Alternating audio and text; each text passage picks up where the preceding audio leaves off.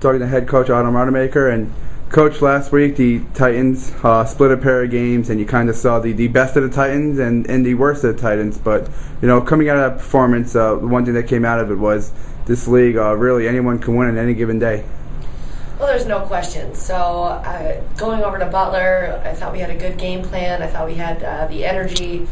I know right now we're just starting the second half, and we have some goals for ourselves, and going over and beating Butler was a huge win for us, and we played together as a team, and we were excited, had a lot of enthusiasm, did it on the defensive end, were able to execute on offense, and then to turn around on Saturday and go into Valpo, it was a letdown. So Valpo has vastly improved. They did a great job of executing, and we did not come out ready to go, and we weren't able to make shots, and that's what really hurt us. So just really trying to get some consistency going, that in a good way. Consistent in a good way would be nice, and certainly we're not giving up at any point, and we're trying to come out and win on Saturday. Coach, tough game this Saturday versus Wright State. They have one of the top scorers, one of the top rebounders. Last time the Titans played them was down there, down by 10, came back to take a lead, and had a chance in the last minute to play there. So, what did the Titans learn from that game?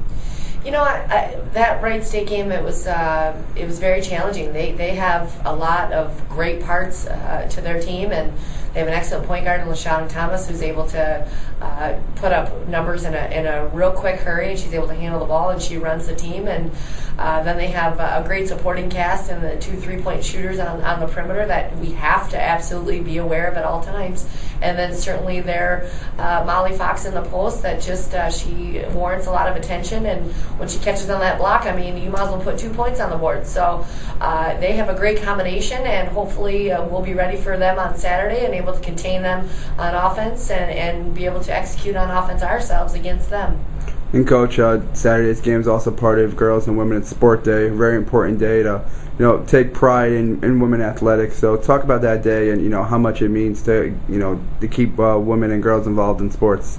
Oh, no question. I mean, in a society where the economy is not doing so well and certain programs are being cut in schools, it is great to have the support of the young women to be able to come over here and see our girls doing something that perhaps they maybe never thought that they could. So we're real excited to have that kind of a crowd on Saturday and just getting interest. And the thing that I would want the young girls to see is that the hard work, the commitment, the energy, and what it takes to get there. So I'm really hoping that our girls can set a great example for them and give them something to look forward to and to strive for in the future.